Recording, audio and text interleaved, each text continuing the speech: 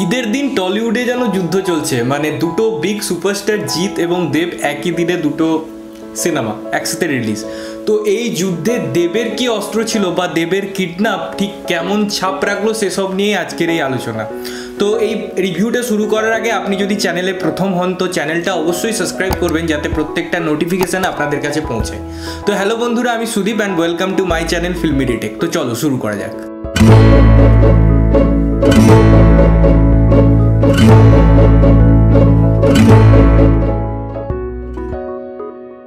আজকের আলোচনাটা বা এই কিডন্যাপের রিভিউটা আমি অ্যাক্টিং থেকে শুরু করলাম না, এবার আমি আসছি ঠিক অন্যভাবে ডাইরেকশনের পার্ট থেকে শুরু করছি। তার কারণ হচ্ছে যে যিনি এই সিনেমাটা ডাইরেক্ট করেছেন তার নাম হচ্ছে রাজা চন্দা, এবং ইনি কত ভালো কাজ করেছেন বা করেননি সেই আলোচনাটা তো থাকবেই। তার থেকেও বড় ব্যাপার যে দেব যখন নিজের ব্যানারে কাজ করে, মানে দেবের নিজস্ব প্রোডাকশন, এবং যখন অন্য প্রোডাকশনে কাজ করে তখন তিনি কি কোনো কাজের মধ্যে ডিফারেন্স রাখেন? আমি বলবো না। আপনারা অনেক জায়গায় হয়তো খেয়াল করবেন বা অনেকে হয়তো আপনাকে বলে থাকবে যে বিভিন্ন অ্যাক্টাররা এখন প্রোডাকশন হাউস নিজেদের খুলেছে, সেটা খুব ভালো কথা, কিন্তু তাদের কাজের কোয়ালিটির কি ডিফারেন্স হচ্ছে? আমি বলবো মনে হয় হচ্ছে না, কারণ একটা প্রফেশনাল জায়গা থেকে প্রত্যেকেই ভালো কাজ করার চেষ্টা করে। আমি কথাটা কেন বললাম তার কারণ হচ্ছে ডিরেক্টর বাবুকে সেই স্বাধীনতাটা মনে হয় দেবের মতো অ্যাক্টাররা দিয়ে থাকেন যে তারা নিজের কাজটাকে তারা যেন সেইভাবে করে, এবং তার ফলে যখন কিডন্যাপের মতো সিনেমা, যে সিনেমার থিম প্রায় সব ক্ষেত্রে আমরা দেখেছি, বলিউড হলিউড টলিউডেও প্রচুরবার হয়েছে কিডন্যাপ নিয়ে সিনেমা, মানে বেসিক যে কনসেপ্টটা, আমি স্টোরি ডিসকাশন কখনোই করছি না, তো এই কনসেপ্ট, পুরনো কনসেপ্ট, সেই কিডন্যাপ, সেই তাকে উদ্ধার করা নিয়ে গল্প, তার সত্ত্বেও কি ইউনিক রেসিপি আছে কিডন্যাপের মধ্যে, যার জন্য আমি আপনাদের বলবো এই সিনেমাটা আপনি দেখতে যাবেন, বা আমি বলবো কেমন লাগলো বা এই সিনেমাটা হিট না ফ্লপ। ডিরেক্টর বাবু খুব সুন্দর কাজ করেছেন, কেন কাজ করেছেন সেটা আপনারা সিনেমাটা দেখলে বুঝতে পারবেন। আমি বেশি এই জিনিসটার মধ্যে টাচ করলাম না। যে জিনিসটা আমি সেকেন্ডে আসবো, যে জিনিসটা আমার মনে হয়েছে, মানে হয়তো এমন হতে পারে যে আমি প্রথমে শেষ থেকে শুরু দেখেছি তারপরে কিডন্যাপ দেখেছি বলে আমার মনে হয়েছে, কিন্তু মানে একদিনে রিলিজ করলে এগুলো প্রবলেম হয়, মানে একজন মানুষের ক্ষেত্রে। আমি সবসময় চেষ্টা করি একজন নর্মাল ভিউয়ারের ভিউ থেকে রিভিউ দেওয়ার, তো সেই জায়গায় না আমার ঠিক মানে শেষ থেকে শুরুর নামটা আমি এখানে বারবার এই জন্য বললাম কারণ ওই সিনেমাটার একটা খুব ভালো লেগেছে প্রথম সিনেমা হিসাবে আজকের দিনের।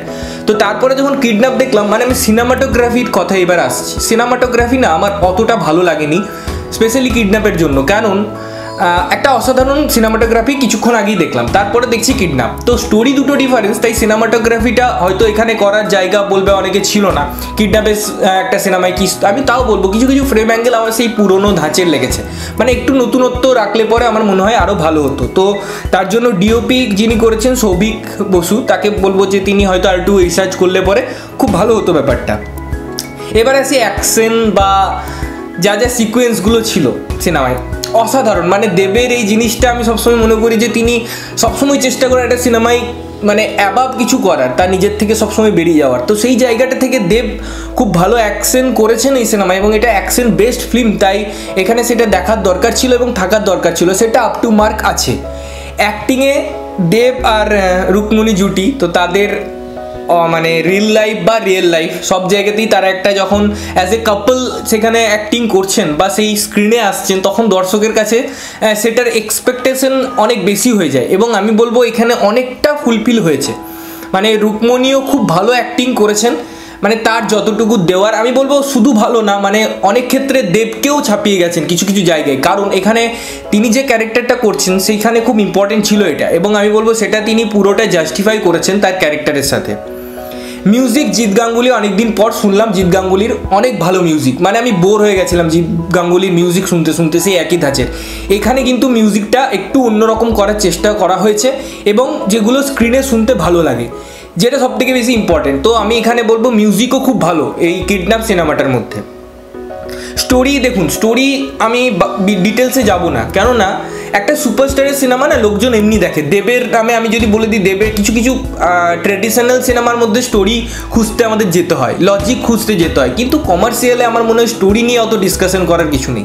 একটা এন্টারটেনিং সিনেমা যেখানে মধ্যে আমরা এন্টারটেন হতে যাব 3 ঘন্টা, সেখানে স্টোরিটা তো ইম্পর্টেন্ট, একটা সিনেমাকে দাঁড় করানোর জন্য স্টোরিটা দরকার, কিন্তু সেই স্টোরিটা কতটা রিয়েলিস্টিক বা এই স্টোরিটা কতটা আপনার মনের মধ্যে বা দৈনন্দিন জীবনে ছাপ ফেলতে পারে সেই পর্যালোচনায় না যায় বেটার। এবারে আসি এই স্টোরিটা কেমন ছিল। আমি বলবো যে স্টোরিটা মানে অত ভালো স্ক্রিন প্লে নয় যে আপনাকে বলে দেবো যে না দারুণ আপ টু মার্ক স্টোরি হয়েছে, খুব ভালো স্টোরি হয়েছে, না মানে যেখানে স্টোরি বিল্ড করতে হচ্ছে একের পর এক ধাপ ধাপ স্ক্রিন ওয়াইজ বা এক একটা ফ্রেম ওয়াইজ যত সিনেমা এগোচ্ছে আপনার মনে হবে যে আপনার মধ্যে কিউরিয়াসিটি বাড়ছে, সিনেমাটার মধ্যে কি হবে, নেক্সট সিন বা নেক্সট প্লটে কি হতে চলেছে সেই নিয়ে আপনার মধ্যে কিউরিয়াসিটি বিল্ড করার চেষ্টা হবে। কিন্তু তাও কোথাও গিয়ে আমি বললাম যেমন যে কনসেপ্টটা তো এন্ড অফ দ্য ডে একই, তাই হয়তো আপনার মনে হবে যে না এই ঘুরে ফিরে একই, কিন্তু সেটা কিন্তু নয়। যথেষ্ট ইউনিক করা হয়েছে এবং যথেষ্ট খেটে কাজটা করা হয়েছে, সেটা কিন্তু সিনেমাটা দেখে বোঝা যায়। সিনেমার মধ্যে আরেকটা যেটা ভাইটাল কাজ আমি বলবো সেটা হচ্ছে এডিটিং। এটা কিন্তু দরকার ছিল। মানে আপনি একটা সিনেমায় মানে ফ্রেম টু ফ্রেম যখন যাবেন একটা সিনেমা দেখবেন বা একটা বড় স্ক্রিনের সিনেমাটা দেখবেন, তখন না আপনি বুঝতে পারবেন যে এডিটিংটা কতটা ইম্পর্টেন্ট। কারণ একটা ভালো সিনেমা তৈরি করার পিছনে না একটা এডিটারের হাত খুব বড় থাকে। এখানে এডিটার যিনি আছেন তিনি হচ্ছেন মোহাম্মদ কালাম। তো উনি এই জন্য আমার ওনাকে ভালো লাগলো পার্টিকুলারলি এই সিনেমাটার ক্ষেত্রে। মানে এই সিনেমায় এই ধরনের সিনেমায় না এডিটিংটা খুব ইম্পর্টেন্ট। মানে অন্য ধরনের সিনেমার ক্ষেত্রে আপনি ফ্রেম টু ফ্রেম শ্যুট হচ্ছে, সেখানের মধ্যে জোড়া এবং কিছু মানে কাজ থাকে না ততটা। মানে আমি যদি কিছু আমি নাম মেনশন করছি না, আমি কোনোভাবেই ডিভাইড করতে চাইছি না কোনো সিনেমাকে। তাই তো এই ধরনের সিনেমা পার্টিকুলারলি যেখানে আপনি কিডন্যাপের মতো সিনেমা দেখছেন সেখানে এডিটিংয়ের পোর্শনটা খুব ইম্পর্টেন্ট। তাই আমি এটাকে বারবার হাইলাইট করছি, খুব ভালো কাজ এখানে হয়েছে। সর্বোপরি আমি সবথেকে শেষে যার কথাগুলো বলবো মানে যে সিনেমাটা কেমন হলো সেসব ডিসকাশন তো আমি করলাম মোটামুটি, কিন্তু সবথেকে আরেকটু বেটার হওয়ার জায়গা কি ছিল আমার যেমন মনে হয়েছে এখানে কিছু কিছু জায়গায় বেটার হতে পারতো। আপনার কোনো কোনো সিনে একটু মোনোটোনাস লাগতে পারে। ফার্স্ট পার্টটা আমার খুবই ভালো লেগেছে, কিন্তু সিনেমাটা যখন সেকেন্ড হাফ থেকে শুরু হবে না আমার পার্ট আমি জানি না অনেকে হয়তো আমার সাথে এখানে ডিসএগ্রি করতে পারে, কিন্তু আমার সেকেন্ড হাফটা একটু উইক লেগেছে। একটু মনে হচ্ছে যে আর একটু কম্প্যাক্ট করা যেত, মানে আর একটু লেন্দি না হয় আর যদি ছোটো হতো সেকেন্ড পার্টটা আমার মনে হয় খুব ভালো হতো এবং খুব কম্প্যাক্ট হতো সিনেমাটা। তো সে যাই হোক, ওভারঅল সিনেমাটা হয়েছে এবং সিনেমাটা আমরা দেখেছি। দেখুন একটা বাংলা সিনেমায় না যখন এই ক্ল্যাশটা তৈরি হয়, দুটো সুপারস্টার একসাথে চলে আসে একদিনে, তখন কিন্তু আমি হয়তো দেখছি গিয়ে একই দিনে দুটো সিনেমা, অনেকে টিকিট পেতে অসুবিধা হয়, হাউসফুল থাকে, কিন্তু আপনারা 2-3 দিন ওয়েট করে আমি বলবো দুটো সিনেমাই দেখুন। কারণ এই দুটো সিনেমা দুটো বিভিন্ন ধরনের সিনেমা বা দুটো ঘরানার সিনেমা, কিন্তু এন্ড অফ দ্য ডে দুজনে সুপারস্টারের সিনেমা, জিৎ এবং দেব। এই সিনেমাটাই দেবের কাজ আপনার এত ভালো লাগবে।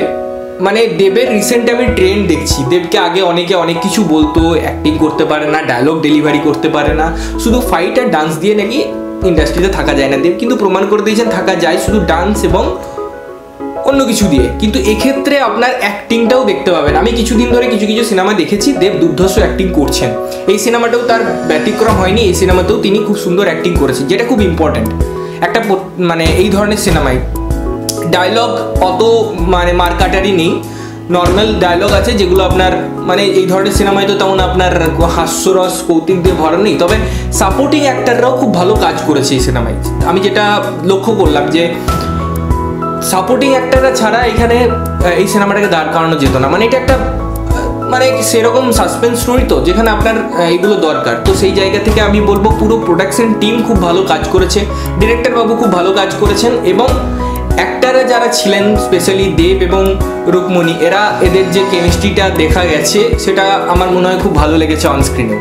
আশা করি দর্শকদেরও ভালো লাগবে। তো আমি রিকোয়েস্ট করবো সবাইকে, এই যে আমি প্রথমেই শুরুতে বলেছিলাম যে ঈদের দিন যুদ্ধ, আমি বলবো এই যুদ্ধটাকে না লাগিয়ে দুজনকেই দুটো জায়গা দেওয়া হোক এবং চেষ্টা করুন যে দুটো সিনেমাকেই একবার করে দেখার।